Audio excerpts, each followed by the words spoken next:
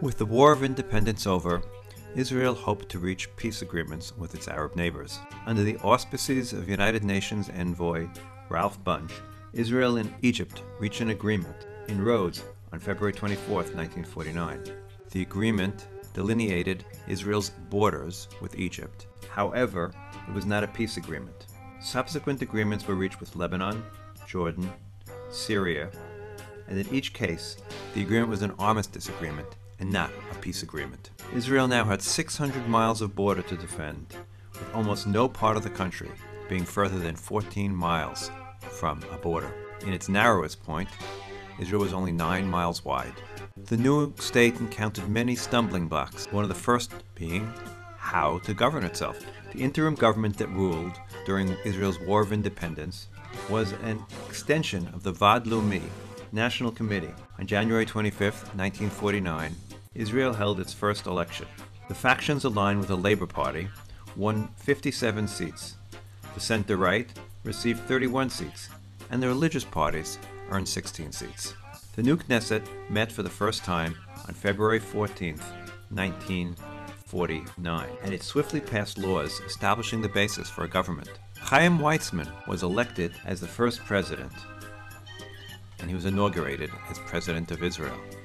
He swiftly asked David Ben-Gurion to form a government. That first Knesset was expected to write a constitution, but Ben-Gurion decided that the issues of state and religion and other factors made it too complicated at that moment to create a constitution. Instead, it was decided to allow a series of basic laws to develop over time. That decision was probably one of the worst decisions Ben-Gurion made. The biggest challenge the new government faced was coping with the continuous waves of immigration. During the period of the British Mandate, Jewish immigration averaged 18,000 per year.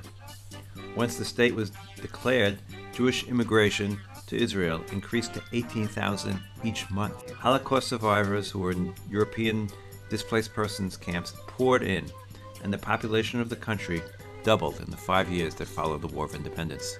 Providing a roof over the head of the immigrants was the government's prime obligation. The initial immigrants occupied every empty room in the country.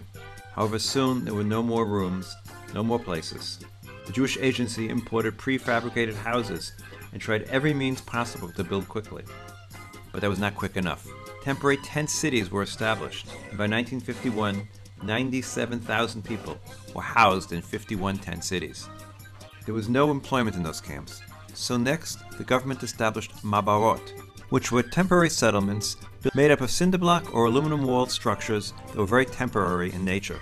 It took on average 2 years for an immigrant to move from a mabarot to permanent housing, but in the meantime at least, from the mabarah he could find employment, something he was not able to find in the tent cities. Some of the immigrants, however, stayed much longer in the mabarot, and that to this day is a source of friction within the Israeli society.